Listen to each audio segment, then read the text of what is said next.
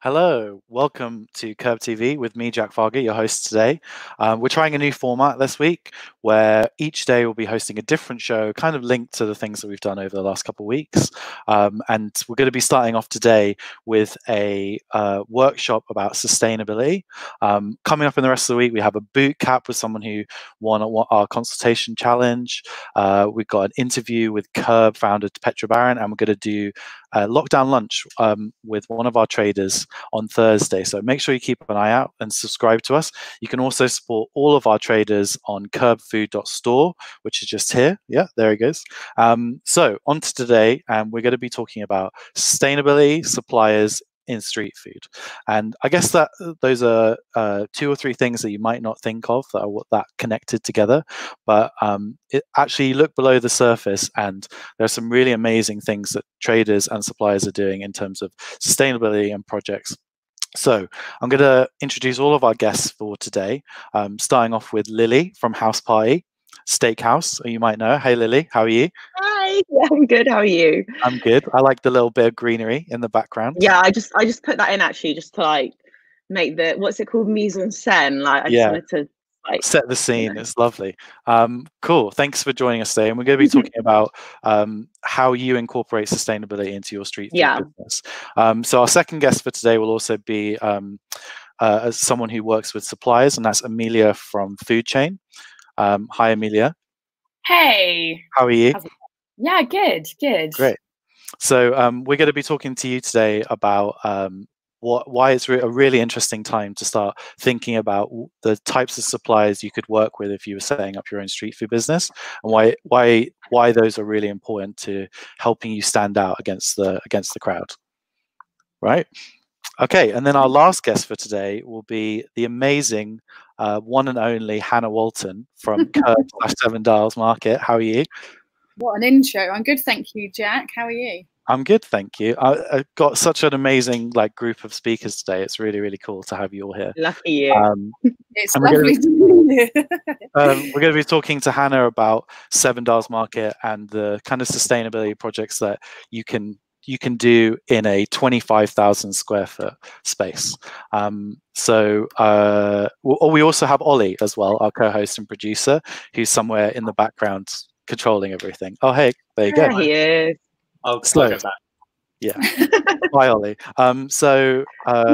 Yeah, I think before we get started, we were having conversations about how at the moment everyone is looking at their maybe not so obviously at their footprint, but they're thinking about things in a very different way. Like that Amazon Prime membership isn't as important anymore, and the process. And I think it's really interesting that everyone's kind of picking up on that and having a deeper look into what they really need. Yeah. So, I think for sure. I think it's like people, it kind of en masse so quickly, this in demand, I want it now, this and this so fast. No one really had a moment to think about how it got to that point. It just happened. And if you're a businessman, you just understood it and just made it happen. But actually as a consumer, we've never really looked inside the workings of a next day delivery business, or how we get flour on our shelves and stuff like that. So I think now obviously it's super sad and tragic what's going on, but you have to look at the positives of sometimes these things and see what we can learn from it. Yeah, cool. So I think that's sorry, Hannah, what were you going to say? Well, just that we were saying before that suddenly it's been brought to your attention what it means to get something next day, and actually not being able to do that means that you're appreciating it when you do get it way more than you ever would have when it just arrives the next day. You're suddenly connected to the process of how that's happened, and you're becoming more grateful for those things, I think. Yeah, great. Yeah, it's interesting. Trends have shown that people have cared far more about recycling than normal. So when it comes to sustainability concerns, recycling has gone way up, and then other kind of things have gone down a bit. And I think it's because people are getting food delivered to their home, they're caring about food waste and all the packaging that comes with deliveries. Yeah.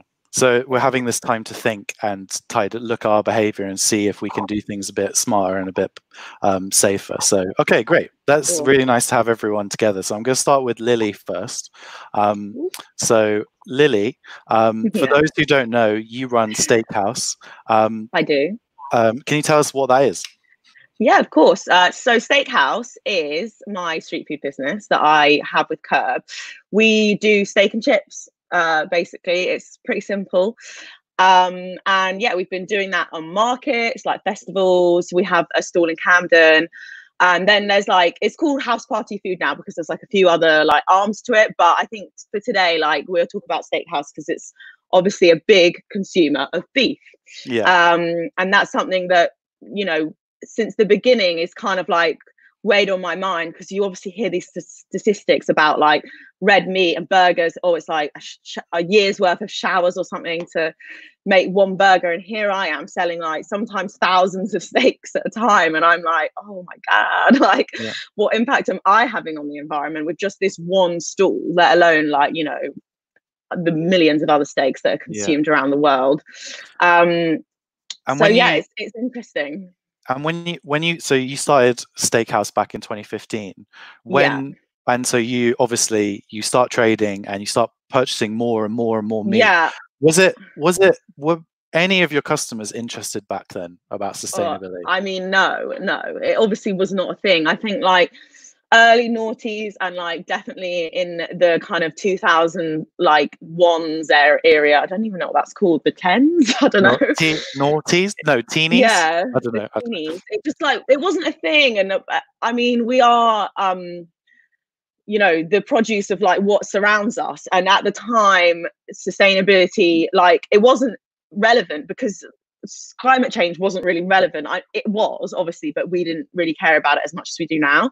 So obviously setting up this business, like, for me it was like, oh god, like, how am I going to make money? It wasn't really so much focused on the sustainability aspect, which, you know, I'm not ashamed to admit, because I feel like at the time I was just doing the best that I could, and I think that's what everyone, when they're looking to do a street food business, should aim to do. And then if you can like get these elements of sustainability in, then you should, you know. But at the end of the day, there are millions of people out there who do not give a rat's arse about any sustainability, and they're just there like plowing on. Like, it's hard, isn't it, to draw the line as to like where you should try and be sustainable, and also where you should just try and look out for yourself, because sustainability does at the moment come at a cost, which is obviously a bit infuriating. Yeah, and for a business to have impact, it's got to be a business first. Exactly. And like, I think if you're starting up a street food business and you're nitpicking around all these little things, you might actually never open, because there's just so many bits and bobs that I didn't even figure out until they actually started going wrong live on site in the middle of a lunch service. So yeah, they do go hand in hand, but at the same time, like, you've got to just get yourself going a bit first, as sustainably as you can, I guess. But you are going to have definitely some unsustainable parts of your business to begin with, I think, with street food. Cool. So where do you source your meat from today then? So today I get my meat from the ethical butcher. Well, it's kind of like their wholesale side of the business. So you can like Google them, you'll see like that they are like a super sustainable kind of meat delivery service for like consumers. But the guys there, I've worked really closely with them. We've actually done some stuff with KERB as well. Like, we did a farm visit because for me, I used to get my meat from HG Walter, who don't get me wrong, they are also like a super sustainable wholesaler for meat. They really take care of their like farms and stuff. So I mean, for me, ethical butcher, I have more of a personal relationship now with the owners, and that's why I work with them. So but at the start for Steakhouse, it was HG Walter, and that actually I found by myself, because I was trying to find like good quality beef. Steak and chips is my product, right? I'm not going to go and get some like low quality steak, because it forms half of my meal, and I wanted to do well. I wanted to, you know, KERB to think of me as a superior street food trader. So you know, but that was it. So maybe I was thinking about sustainability and things like that in the start, but it didn't come across that way, because it was more just about quality. You're thinking about quality, yeah. That's and like less. You're with a product like steak and chips. That's, you know, that's less is more. You know, it couldn't. Yeah, totally. And like, you know, there are elements of my service now, like I get my blue roll and stuff from like Booker, who are like a cash and carry thing, and I don't know how sustainable they are, but on the other flip side, my main product, I try and make sure that's as sustainable as possible, so then I can like maybe drop a bit of slack in some of the other areas of my business where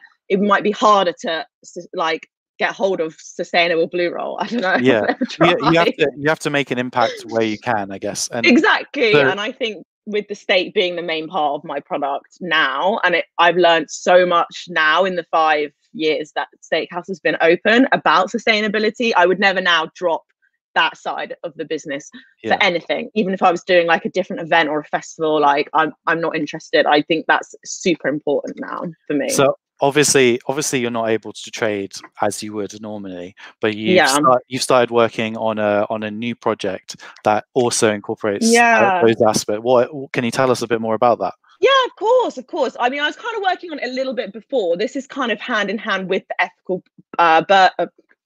I'm getting my words confused. Ethical Butcher. It is a burger business, because we were calling it Ethical Burger to start with, but now it's called Ground.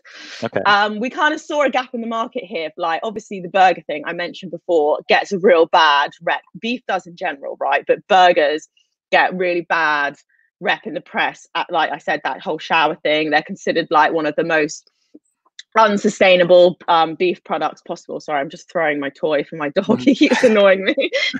That's okay. So Ground, we kind of wanted to change the narrative on that, because actually beef in this country, it doesn't have to be bad for the environment at all. I mean, take for example now what's going on, like there's actually still the same number of cows in the world, and pollution and climate change has reduced dramatically. And why is that? Oh, it's not because of the cows, it's because of all the other stuff that we do in this planet. Yeah, exactly. That has now reduced. You know, beef can exist in this world. I mean, it can be sustainable.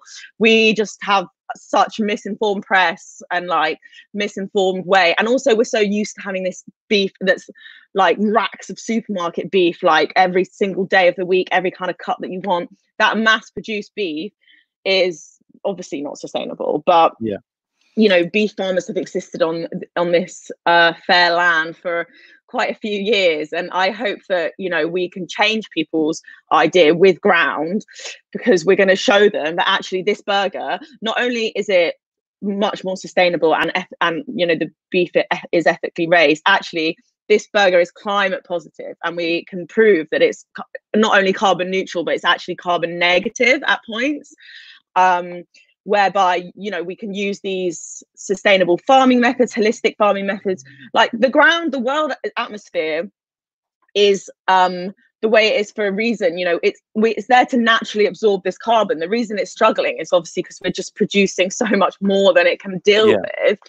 But the ground itself, if farmed in the right way, we can absorb carbon that the cows produce, and methane and everything obviously turns into carbon. There's so much science behind it, but I want to just try and get it across in layman terms. Like, you know, the beef production, it is a cycle, and actually it can exist completely in isolation and have no impact on the environment whatsoever. And it can be part of like farming other vegetables at the same time. 100%. And I think that's where like we work with these farms with the Ethical Butcher, right? And they create these kind of, as I said, ecosystems where it's like, there's this amazing one called Silver Pastures, and it's like they plant like 100 acres of like, I don't know, like walnut trees or something, because walnut is a wood that we can use and it has like a high like resale value. And then they have cows in there just like freely roaming around there, and pigs and chickens. And how it all works is all the different animals eat all the different other parts of the bugs, and then the manure goes down, and like the pigs eat the walnuts, and then it's like this whole tiny cute little 100-acre ecosystem. I think it's amazing. And that actually, then you get chicken, eggs, pork, beef, and then the walnut trees at the end, obviously like 100 years later when they're nice and big. But it's just so interesting, and like I feel like we just don't have enough of this kind of education surrounding regenerative agriculture. Yeah. If people wanted to learn more about that, like where did you kind of start? Well, this is the thing. This is where it becomes hard, because it's not readily you can Google it, of course, and there's like Facebook groups and stuff of like, you know, crazy crusty hippies saying all sorts of things. But yeah, it is hard to find. I get my information from Farshad and Glenn, who run the Ethical Butcher, and they just happen to be like super educated on it because it's their area of expertise. But as just a normal person, I don't know where I'd go. But with Ground, our burger company, we're hoping that we can start a conversation and, you know, get people to realize this whole process by making it a bit more fun and a bit more accessible, and having it on your food shelf like, this is a Ground burger, this is, you know, carbon neutral, it's actually carbon negative. Like, oh, what the hell does that mean? And like, why? And then they turn them back over, and hopefully it should explain a bit more. But it's hard, man. It's hard because, you know, as much as there's people like you and me and people watching this video now that might spark their interest, there's also so many people that it's not on their radar, you know, it doesn't bother them. So well, I definitely it's definitely something I'm interested in. I definitely recommend reading a book that kind of opened my eyes up a bit more, which is called The Third Plate by Dan Barber. I actually have a great book. Hang on, I'm just going to grab it. Okay. Ooh. Well, whilst Lily goes and finds that book, I think it's a great little segue to our next guest. This is a good book. Okay, do you want to put it a bit closer to the screen? Oh, hang on, yeah, can you see? Ooh, Me, a benign extravagance. Okay, cool. Well, great. It's cool. It just talks about a bit more how, like, you know, obviously vegan trends are massive at the moment, and that's amazing. But actually what I think we should try and work towards more is, you know, being able to have these two things that go together, and you can still eat meat, but maybe have it once a week and it costs a little bit more money. Is that kind of like mindset, which I think we should all push for. Sorry, and that is a perfect segue to our next guest. So thank you very much, Lily, for talking to us. And if anyone wants to support Lily and her business Steakhouse, they can go to kerbfood.store or order you through Deliveroo. Is that right? Yeah, I'm on Deliveroo, chugging away, selling steaks. Obviously, within that, I think it's like 3.5 kilometer radius. So okay, good luck. I'll see you soon. Thanks. Right. Okay. So on to our next guest. We have Amelia from Foodchain. So we were talking a little bit about all the different. I think Ollie might have gone. So I'm just gonna move the screen. So bye, Lily. Bye, guys. Thanks.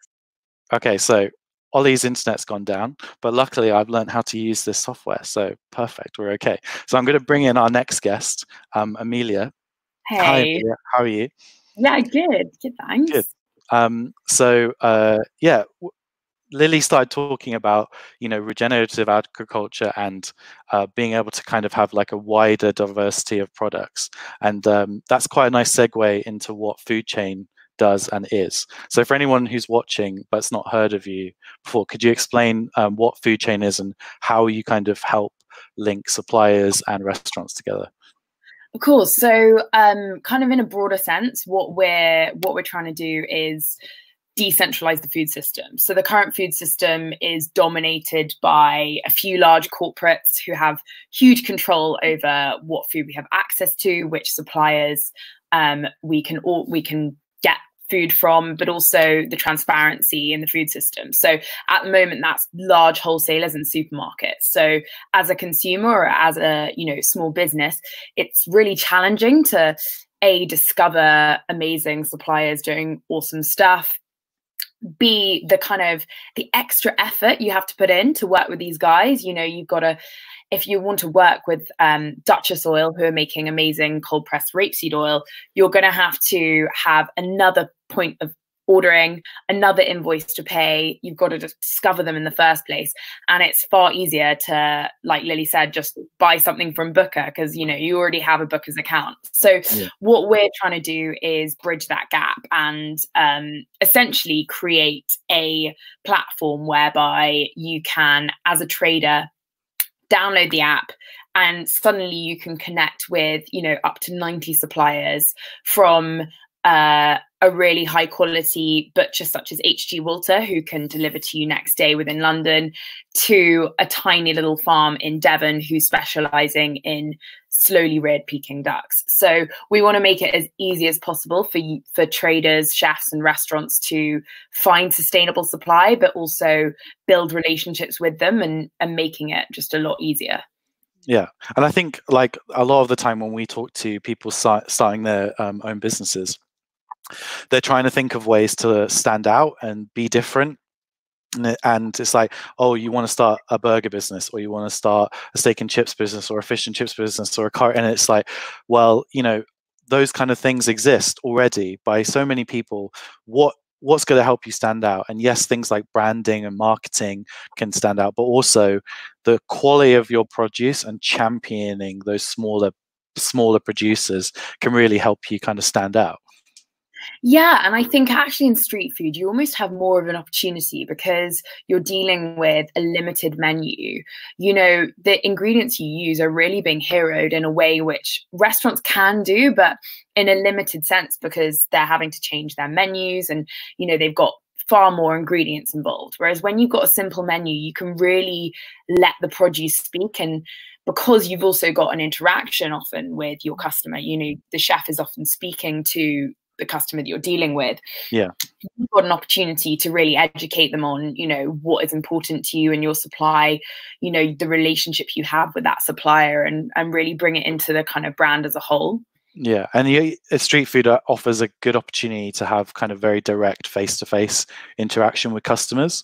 And so being able to talk about like, oh, these amazing vegetables are from here, or this meat is from here, it really gives this kind of ideas of like authenticity and trust, which not only I've seen like customers really care about now, but also in terms of street food, there's this kind of you know, misunderstanding and this kind of idea that it's maybe not as hygienic, or people don't care about its quality as much. But I think that's changing. Like over the last 10 years, like people really deeply care, and sometimes to the point that they don't even tell people about it. They just do it for themselves.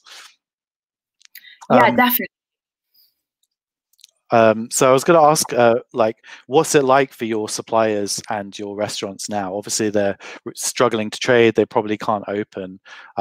What's it like for them, and what are they doing to kind of pivot and change, try and survive? Yeah, well, I mean, it's really tough in both respects. I think restaurants, no one really knows what's going to happen. It's really, a lot of them are kind of pivoting in their own way to supply households. And then when it comes to suppliers, you know, often they're facing a huge amount of debt, including ourselves. You know, a lot of restaurants owe us money and they can't earn money to pay back the outstanding invoices. So there's a lot of debt, and I think a lot of people are scared about that. But at the same time, I think there's some really exciting developments. And, you know, first of all, in terms of proving the resilience of a decentralized food system, which is what Foodchain are, you know, we were really quickly able to switch and just help our suppliers service a whole new network of customers, which is households. Yeah. And as a network, we were able to really kind of push that on further than I think we would have been able to had we just been a single wholesaler selling one product. So that's one really exciting development. And I think then the other exciting development, which, you know, there was an article in The Guardian maybe about a week ago by Jonathan Nunn, and he spoke about how this is going to be, you know, beneficial to the hospitality industry for a number of reasons. You know, not only are, you know, landlords going to have to rethink, you know, these crazy rents which are charged, and hopefully that would drop down to, you know, the rents that, you know, market spaces have to charge KERB and things like that. People are going to also have to rethink, you know, they're getting an education around both cooking, and in a lot of cases they're also buying amazing restaurant quality ingredients, and then through doing that they're able to actually, these foods do have a cost and they have a value associated to the quality that they represent. There's a reason why when you go out for a meal, it tastes so much better than what you make at home. It's often because of the ingredients. So I think that actually it's an opportunity to really educate consumers more on having great quality produce, and hopefully that will mean it's something they're willing to pay for in the future. Yeah, and that's the thing, there's such a spectrum that because restaurants can't access that food, so many suppliers have tried to diversify, and people have been able to get cuts and ingredients that maybe they never would have thought of, but now when hopefully a new normal exists, they might actually open up a brand new revenue stream for them. And if you're in the throes of like creating a new business, you have an opportunity to try all of these ingredients in a kind of more domestic consumer way, rather than having to spend £200 on something. You can spend much less, get a really high quality ingredient, and it's not as much of a risk. Yeah, exactly. I think it's really exciting for that reason. I think it's a real opportunity. It's just almost like a creative destruction, kind of like there are really bad things happening, but there's also lots of really good opportunities to come from it. So yeah, thank you for joining us. I just wanted to ask you, do you have like kind of one piece of advice for people when they're looking for suppliers to work with, whether it's through Foodchain or through anything? Yeah, so for me, I think, and particularly from a street food angle, I know that you, like as a street food business, you generally feel like you need to be really price competitive, and in lots of ways you do. You know, if you're dealing with lunchtime trade, you're having to kind of compete with, you know, huge mass corporations who can cut prices down for a meal deal and things like that. I think sometimes sustainability can seem really out of touch in terms of your priorities, because ultimately you're trying to make money, which is, you know, as we discussed earlier, you know, you need to be a profitable business before you can make any impact. So in my view, I think that the most amazing way small businesses and, you know, margin type businesses, those that want to serve something at good value, is actually to think differently about not just the sources of produce, but also the produce that you're getting. So for example, if you're working directly with for example, an asparagus farm, which you can on the Foodchain app, through having that direct relationship, you can work out that actually they have wonky asparagus. And so rather than having an asparagus dish, which is completely out of your customer's price range, you can do wonky asparagus, which is a third of the price and actually in your customer's price range. So there's products like that. There's lots of products which aren't expensive but have a sustainable story, and I feel like as street food traders you can really use your kind of your shop front, your connection with your customer, which you have through, you know, direct conversations, as an opportunity to educate them about these ingredients. You know, we spent hens which have been laying eggs and, you know, treated beautifully, but then because they're layers, they just get slaughtered and sometimes incinerated, even though it's amazing chicken. They've had maybe they're organic, but because there's no market for them. Whereas a street food stall that's starting out could create a market for them and actually create a story behind that underused product and still serve it at value.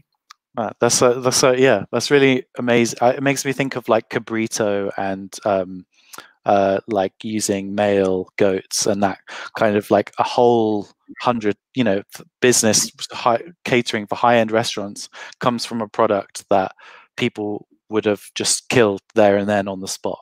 And that is that kind of creativity that people can access and right now through these suppliers kind of having to diversify. So thanks for joining us. That's yeah, hopefully anyone who's watching, I would definitely recommend downloading Foodchain and accessing lots of the great suppliers on there.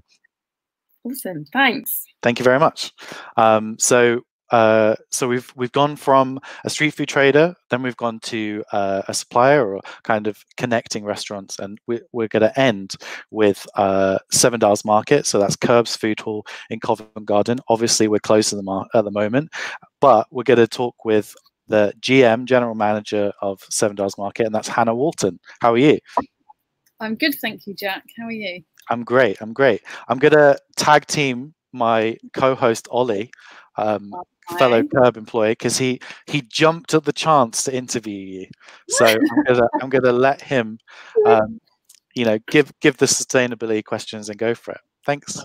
I very rarely get to talk to Hannah, so this is an amazing opportunity for me. Isn't it? Well, I thought actually the interesting thing was that we've been through a lot of the sustainability questions for KERB and 7 Dials together, because we kind of like a few years ago started up this idea that we wanted to look at all the practices that KERB does and how we can make it more sustainable. So we went on this insane journey. We went to conferences. We went to a MRF in East London to look at how they deal with it, and tried to work out what the best solution was for KERB. And it was quite tough. It was very tough, but interesting, very interesting process. Yeah. So if you're a new business and you're sort of looking at how you want to put the most sustainable practices you can into your business, you want to kind of go back to what people have been talking about for ages, which is the 3 R's, right? Reduce, reuse, and recycle. Yes. And I think what we discovered was those principles are literally what you should be looking at first, not the other way around.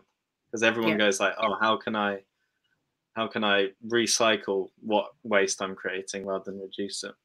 Yeah. So, and I think, go on, sorry. No, you go.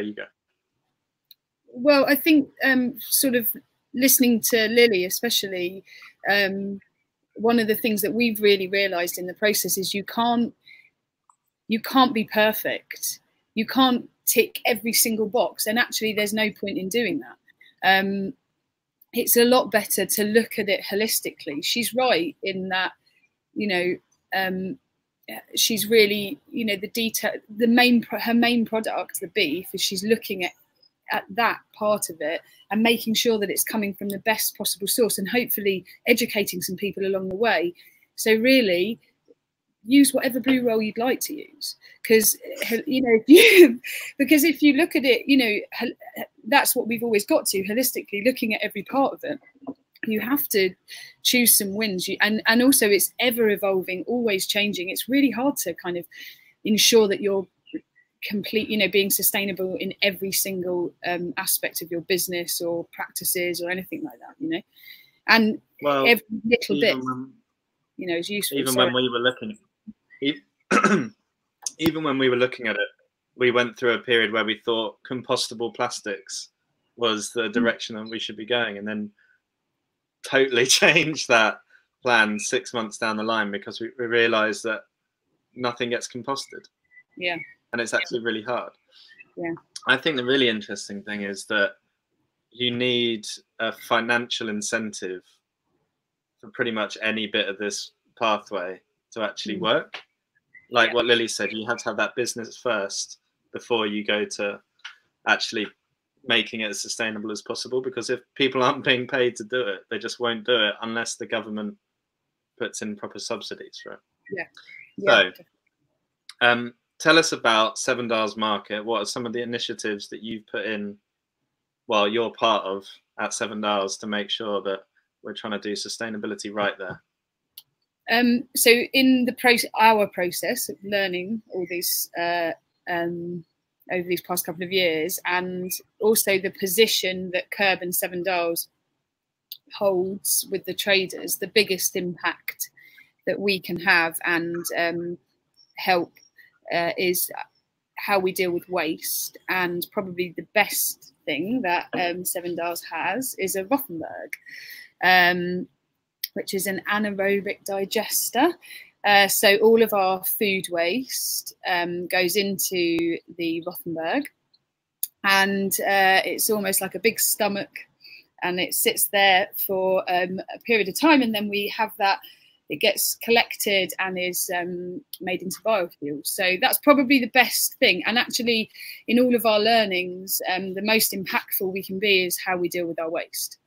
Often you can kind of think, oh, well, aren't we doing great because we're, like you say, we've got the right packaging or whatever else, but none of it means anything if you don't deal with your waste correctly. And that's something that at 7 Dials we, when you're managing the site, that's the biggest impact we can have.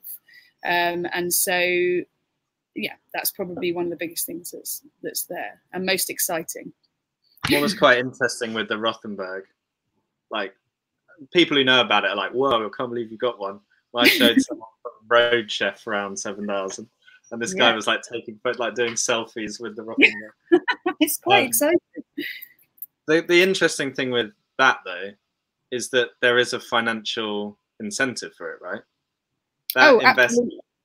That investment in it then will pay off down the line, and actually it's worth doing that now because you produce less waste overall, so you're getting less pickups of waste removal from the council or whoever we use, but it just works, and I think that seems to me like the future of sustainability, where you can have that financial incentive paired with something that's good for the environment. I totally think that one of the things we learned, which was the most interesting, is when you look at the two options, which is like, say you're running a festival and you look at, on this hand, everyone has a recyclable, disposable cup, and on this hand, everyone uses the same cup throughout the whole festival, but this one costs more. On the whole, everyone went with that before, but now people are starting to move to that because they realize that the first option of using disposables just shouldn't exist. Yeah. Right? It shouldn't be an option. It should just be, the only option is to use reusable stuff. But I feel that that's changing now. Definitely. And I think this is slightly, but one of the other things that, I thought of earlier whilst the other two were talking were that this process, or the fact that we're having to, like we were saying, it's because you have to wait so long now to get some of the things that you might want. You're starting to be way more grateful, and actually, say for example, with like what Lily's saying and like meat consumption, perhaps where we'll move to is actually the gratitude of being able to access such wonderful meat that, say for example, Lily provides, means that people it won't be that kind of like, oh, we just have the throwaway things. There's more thought to everything, and that perhaps it will be that people are, having their meat once a week, but only at, I don't know, $7 market. I totally think that's true. Like I'm craving like a high-end burger from like Truffle or something like that. Yeah. And that because I'm just mainly cooking veg at home. So when you think of like a sustainability initiative that you want to push, say it's like our packed lunch campaign, what do you find? Is it finances that are the main pushback, or is it trying to convince people to get on board about that this is actually an important project to be part of? What do you think? What do you think is holding people back the most? I would say financial. And I think even coming back into, when we come back into whatever this sort of new normal is, financial will be really, one of the key players in everything, in getting back up and running again. That has always been the kind of the issue. But then also, there is some element that I would say getting people's buy-in beyond it just being a bit of a, oh, isn't it nice for a while? Like there's a bit of an excitement around packed lunch was exciting for a bit. I do think that, within our sort of circle, people have kind of held on to it slightly, but you need serious buy-in. And one of the things that I'd say, sorry to keep going back to it, but the process of understanding how a delivery gets to you has suddenly got into people's mindsets. Hopefully, that sort of stuff, that's when you get people's buy-in, because they suddenly feel connected to a process. And I think, packed lunch, I don't know how connected. I think there's an amazing opportunity in the same way that people are calling for like fairer pay for workers or like higher taxes on wealthy individuals or stuff like that. When you're looking at equality, I think sustainability should be part of that conversation as well. And when people are like, I don't want to go back to the old world where everyone was like living in a really unequal society, I think sustainability could be on that same like trajectory, with equality. But yeah, I think I think it's a positive future, but I just hope people care about it as much as we do. Yeah, I think so. And I think you know, in terms of, it's not just new businesses, it's like, you know, everyone can start to think about their practices. This is a moment, if you have got the capabilities to sort of stop and have a think, you know, it doesn't have to be new people coming in thinking about their suppliers and their practices and things like that. You know, we've got a real opportunity to just take heed for a moment and decide, you know, the stuff that is important. If you can put certain things in place, even like we were saying, just one thing, you change one practice, you know, it means something, and it makes a difference. Cool. Well, thank you, Hannah. Thanks, Ollie. I'm going to bring Jack back in now to round off the show. Great. Thank you very much, Hannah. Yeah, I think that's really interesting. I think it can be quite overwhelming for people when thinking about sustainability in any business, and that kind of advice of, you don't have to beat yourself up, just choose a couple things that are really important to you and focused on them, and in time that can give you the opportunity to go on to the next thing and the next thing and the next thing. Absolutely. And I think often what can happen is people can get you know, sort of blindsided in the kind of trying to be really sustainable, and if you dare to say that you're doing one sustainable act, then somebody just, you know, often people just come at you to sort of be like, well, what about this or what about that, you know, but actually just one thing is great, whatever it is. It makes a difference. Perfect be the enemy of good, right? Exactly, Ollie. Great. Well, that seems like a great place to end on. So thank you very much, Hannah, for joining us, as well as Amelia from Foodchain and Lily from Steakhouse. Yeah, I think it's so nice that we're all kind of looking at sustainability in kind of different ways, but holistic ways, like, and just doing one little thing good rather than perfect can have that kind of knock-on effect, like playing a drum kit the whole time, basically. Yeah, I agree. Yeah, definitely. Okay, well, thank you so much for joining us, everyone. Yeah, if anyone has any questions about sustainability, feel free to message us on the channel with your comments. You can also message Foodchain or Lily from Steakhouse. I'm sure she'd talk to you about sustainable beef cuts. I think she's doing some educational videos as well. Anyway, if you want to support Lily or any of our traders, you can go to kerbfood.store, which is just above here. Yeah, there is. And yeah, we'll stick some links in the description for everyone who's spoken today. All of this week, we're doing slightly different shows. And tomorrow, we're going to be returning to our KERB bootcamp. So get your DMs on.